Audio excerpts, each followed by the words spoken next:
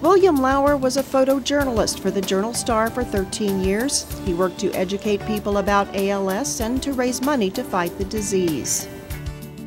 Lou Pansing was a local pioneer in teaching children with dyslexia.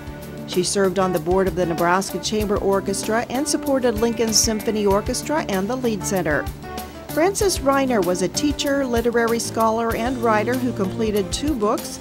She taught sessions for other teachers in the Nebraska Writing Project and led courses and workshops in multicultural education. She was a Mayor's Arts Awards winner in 1993. Clarice Hasty taught children's art, gave demonstrations, and worked for many years at LPS. Her art is represented by galleries in her native France, as well as Germany and several Midwestern states.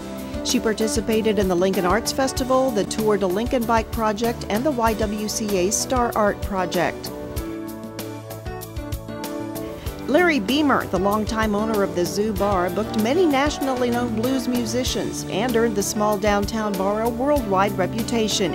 He had a Master of Fine Arts degree from UNL and played the bass. He was a Mayor's Arts Awards winner in 1991. Lynn Ridge was a costume designer for the Omaha Community Playhouse and designed costumes for Lincoln Community Playhouse productions.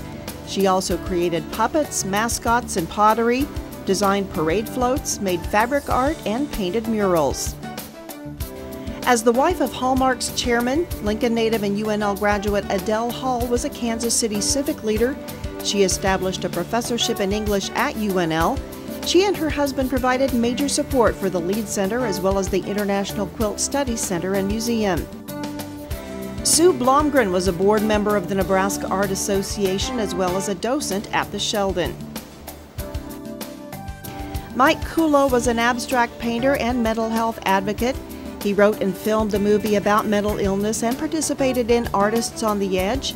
He had a fine arts degree from UNL and was working on a second film and an anthology of his mother's poetry. Banker Eames Irvin appreciated fine design and served for many years on the city's Urban Design Committee. Barbara Rickstein Danielson shared her love of reading through library and book club presentations, reviews in the Journal-Star, and a column in Elle magazine. Dorothy Zimmerman was an English professor at UNL. Her publications included an edition of George Sand's The Country Waif and an autobiography of her pioneering aunt. She co-edited and wrote for French women authors a collection of essays that is a library standard. Longtime Emeritus CEO Harry Seward was a member of the Nebraska Art Association and the Mid-America Arts Association. Elizabeth Otrudovsky was a photographer and took photos at Black Elk's funeral in South Dakota. She played the piano, violin, ukulele, guitar, and banjo and set some of John Neihart's work to music, including Black Elk's Prayer. Eloise Rogers Agee served on the boards of the Lincoln Community Playhouse, the Nebraska Art Association, and several other arts organizations. She and her late husband Richard supported many local nonprofits, including the Sheldon Museum of Art and the Lead Center. William Sundin was a member of the Lincoln Youth Symphony and high school bands, as well as the groups Elysian Fields and Iron Horse. After high school, he became a popular performer and songwriter in New Orleans. When he returned to Nebraska, he performed for special events and with a bluegrass group and a country band.